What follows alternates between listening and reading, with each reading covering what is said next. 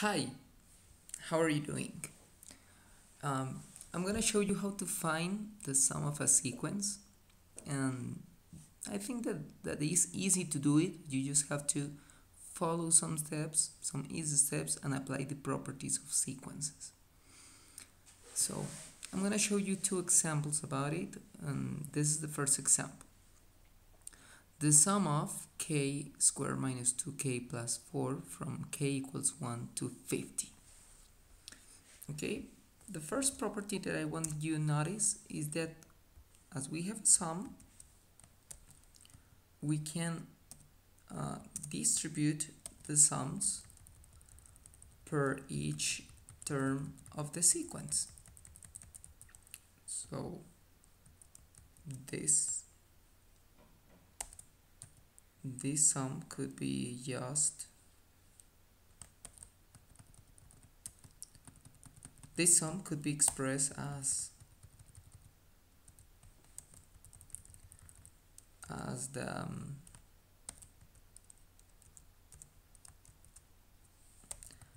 the sum of each term.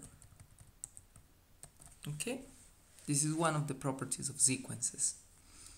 Then we can just simplify each one of this. Okay,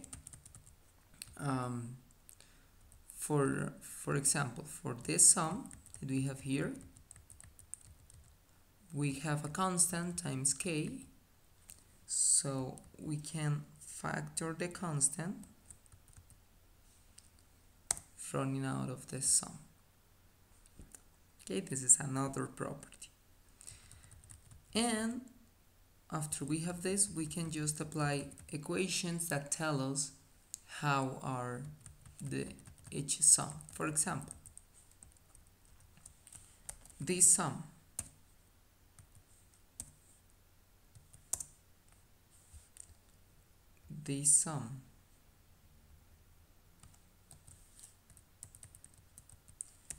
if instead of 50 we have n, this sum is the same as the fraction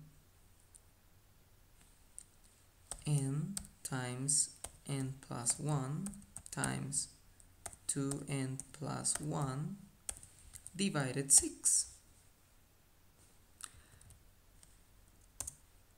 This sum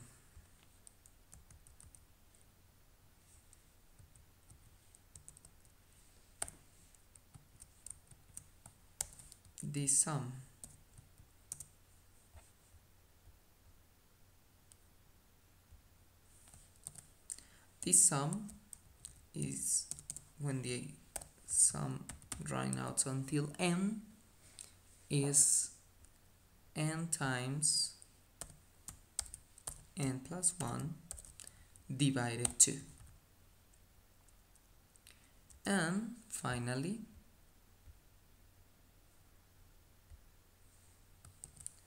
if we have this sum with a constant c, okay, it's not k. K is I can call it the counter, and in a sequence, the counter is just like the variable of the function. Okay, remember that a sequence is just a function whose domain is an integer. So k will be like the independent variable, and in this case c is a constant. There's no variables, so you just have to multiply n times c. Okay, these are the three equations that we have here in this exercise.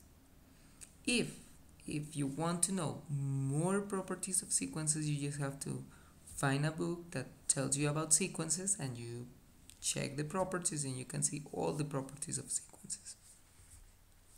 Okay, but we have this, and now we just have to apply the equations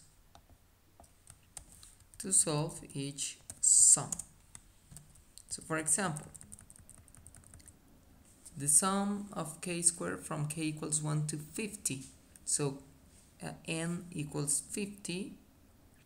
So we just have to copy the equation and changing by 50. So 50, 50, 50. And thus we just have to change this sum by this fraction, and n equals 50. And finally here we have 4, that is c, and 4 times 50 is just 200. 200. You just have to simplify this expression, okay? Use arithmetic to simplify. So it becomes a sum that for some people is difficult. We just convert it into an arithmetic problem that is easy to do it. So let me show you. 50 times 50 plus 1, so this is 51. 2 times 50, 100 plus 1, 101. This is 50 times 51. 2 that comes from this 2 will be multiplying the 50 times 51 divided 2, so we can simplify out this 2. This and this. To have 50 times 51, okay, we can say divided by 1, but you know that division by 1 is the same number, so 50 times 51. Okay, and 50 times 51 is just 5 times 1, 5, 5 times 1, 25, times 10, 50 times 51, and we have to simplify this expression as well. So let me use a little bit of arithmetic. You can use your calculator to determine that. Okay, I'm showing you how to use arithmetic to simplify. I don't have a calculator here. So let me simplify here. 6 divided 2 is 3. 50 divided 2 is 25. We can simplify out 3. 1. 51. The third part is 17. So we have 25 times 17 times 101. Okay, so now we just have a multiplication.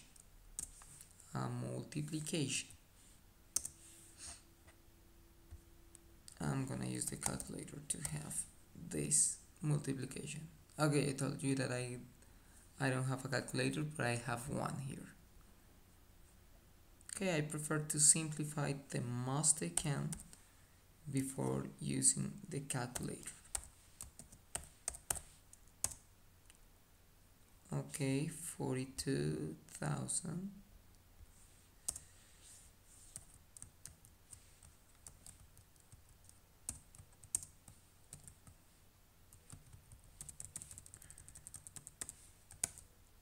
$42,925.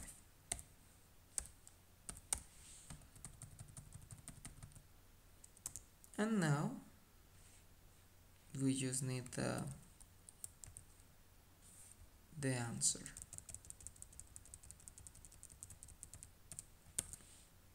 So minus 22,550 plus 200. 40,000 .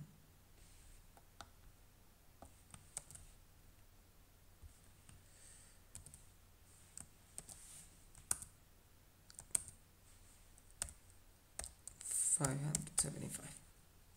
Okay, this is how you determine a sum using properties of sequences. So my hint is that you should have the properties of sequences if you don't know it, but if not, remember that this sum just express numbers that are in a sequence. Okay, so for example, this sum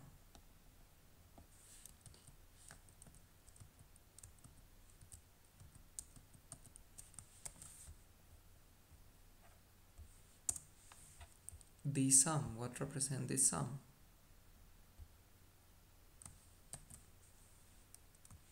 This sum is just from k equals 1, so 1 to the second power plus 2 to the second power is a sequence, so k1, 2, 3 to the second power plus until you get to 50, the last term here, to the second power. Okay, so remember that this is a sum. This is how you express it. When you understand this, it's easy for you to remember the properties, because if this is sum, this is a sum, this is a sum is commutative, so I can change it. Is associative, I can do this. I can factor things, okay? But if you want to be sure and be clear, have a table with the properties of sequences. Okay? I hope that is clear how to find sums of sequences, how to apply it, how to find some formulas, and if you have any question or comment, just let me know. Goodbye.